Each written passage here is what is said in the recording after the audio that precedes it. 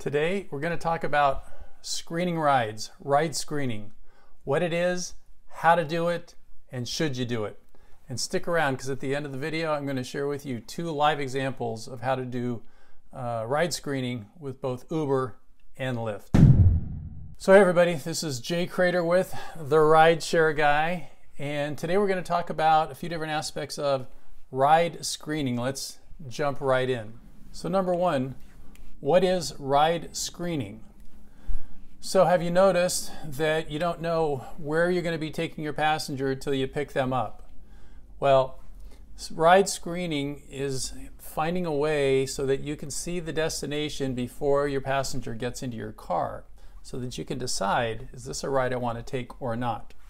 Now, with Uber, it's much more difficult because with Uber, you need to actually get close to your pickup point, start the ride, see what the destination is, cancel the ride, give a reason for the cancellation, and then you can keep on driving. With Lyft, much easier because Lyft gives you the option of where you have to let the passenger know you've arrived. Once you've gotten close, you hit you've arrived. I usually do it about a half a block before, and I can then see the destination, and if I don't like it, I just cancel the ride and keep on driving. So that's how you do it, and stick around. Like I said, I'll show you a couple live examples. Topic number 2 is, well, why don't Uber and Lyft just let us know where the destination is? Well, the reason they do it, this is what I think the reason they do it is, they're worried that certain passengers would never get picked up if the drivers knew the destination. Say, for example, it's rush hour in the morning, and you got a passenger that wants to go into traffic, and it's an hour-long ride. Right? Should take about 10 minutes, but it's going to take about 45 minutes because of all the traffic. So they're worried that no one's going to pick up that passenger. There's going to be a lot of cancellations. That passenger is going to be unhappy, and then they're going to want to go to one of the competitors. So that's the reason. But I think it's faulty logic. What happens is if the passenger has a ride like that, I may decline it because it's not right for me. But the next driver may want to go to that area, right? And accept it. So you're going to get a better match of drivers and passengers than the current system. Topic number 3, the ethics of ride screening. So in the past, I've shared a few videos showing people how to screen rides. And overall, it's been positive response, but I got a vocal minority that said, wait a minute, that's just not right. You should be accepting every ride that you get as a driver. It's not right to strand passengers. And I felt this way for the first year. I didn't cancel on anybody. I prided myself on the fact that I took everybody where they wanted to go. Until a Sunday where I needed 12 rides for a bonus, and I got like 10 long rides in a row, and by the end of the day, I did not get my bonus, and that cost me money. And that's where I said, this has got to stop because I need to take care of myself. I need to make money. I use my money to support my family and live a lifestyle. And if I don't pick up that passenger, right? If I screen the ride and I don't pick up that passenger, the next driver probably will. So the passenger's really not stranded. They're just going to have to wait a minute, 2 minutes more, and wait for another pickup. So that's how I think about it now. But there are definitely people that feel like this is not the right thing to be doing. Number 4, Uber and Lyft are beginning to see the light. So recently, Uber came out with Uber Pro, which were a bunch of enhancements for drivers, and Lyft came out with their 15 new features.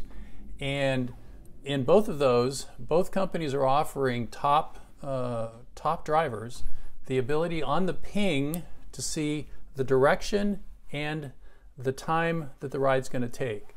So as you can see in this example with Lyft, I can see that this is going to be a 47-minute ride and it's going in a southern direction. If that's what I want, great. If it's not, I would cancel, not accept, and then it would go to the next driver, the next closest driver, and they would probably accept. It's a nice long ride. Might be going in a direction I don't want to go, but for the next driver, it's going in the direction they do want to go. So again, it's a better match between the drivers and the passengers. Great job, Uber and Lyft. I can't wait for those features to show up here in San Francisco. Number 5, here are some live examples that I just shot today to show you how to screen rides with Lyft and then how to screen rides with Uber. All right, so I got a ping and I'm getting close to my prospect,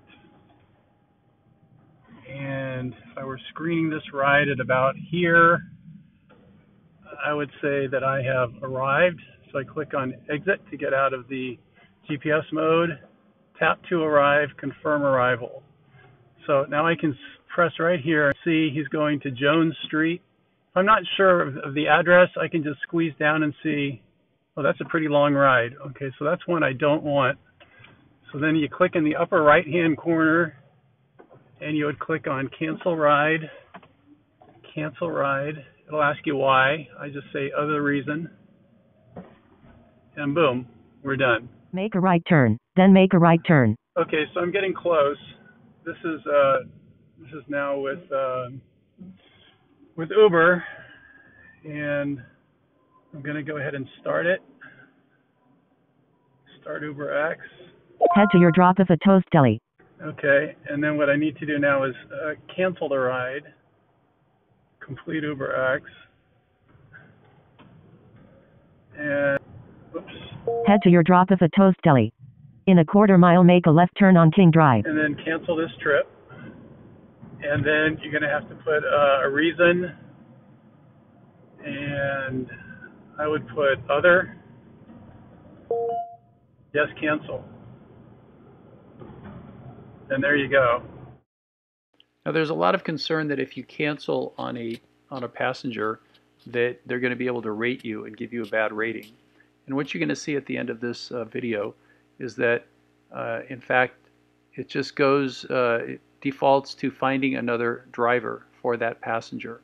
So I asked a friend of mine if I could look at their phone while they requested a ride, and as I'm approaching here, I'm looking, I'm seeing I don't want the ride and I'm going to cancel, and what you're going to see is it just goes to finding another ride. No problem. So thanks for watching the video. I hope you got some value out of it. You learned everything there is to know about ride screening. If ethically you feel it's not the right thing to do, then don't do it. And if you feel it's cool, then go for it. And I have found for me, it's made me a better driver, and it's also given me a lot more serenity because I know I can stay on track to reach my goals, and I have a little bit more control over my day. Everybody, I want to say thank you for watching. If you haven't subscribed yet to this YouTube channel, by all means do. If you're a driver, we put out 2 to 3 pieces a week of great content. You'll learn a lot about being a driver and about the industry. This is Jay Cradeur with the Rideshare Guy, wishing you a great day. Be safe out there.